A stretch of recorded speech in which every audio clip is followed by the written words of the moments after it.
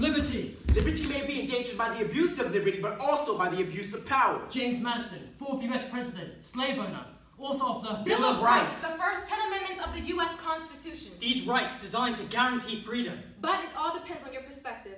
Amendment 1. It is your right to have freedom of religion, assembly, press, petition, and speech. Unless you're at a Black Lives Matter campaign. Amendment 2. It is your right to bear arms. But that never meant pull your gun on an innocent black kid walking down the street.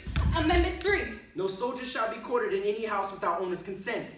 Instead, they'll deploy us overseas and make us raid other people's houses. Amendment 4. You have protection from unreasonable search and seizure. Trayvon Martin, Eric Garner, Sandra Bland. Amendment 5. You have protection from self-incrimination and the right to remain silent. Let them keep you silent. Don't offer your Perspective. Perspective. The black's perspective has changed. We are now writing a new one. Now allow us to continue retelling the story.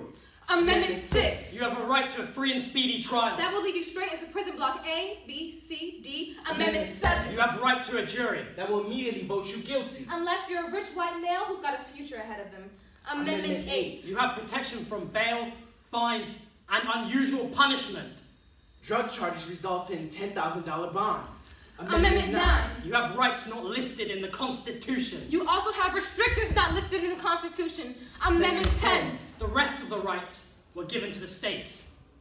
Some of which would keep my people enslaved for 75 more years. Liberation for you has never meant liberation for me. Liberty.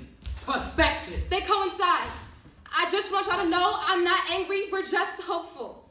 I want to believe this Bill of Rights fights for me. I want to believe this country's getting better.